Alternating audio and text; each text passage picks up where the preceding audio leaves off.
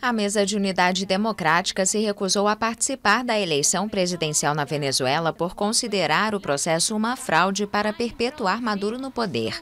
Mas o ex-chavista Henri Falcón ignorou a determinação e é o principal rival do presidente nas urnas. Ele votou neste domingo em Caracas.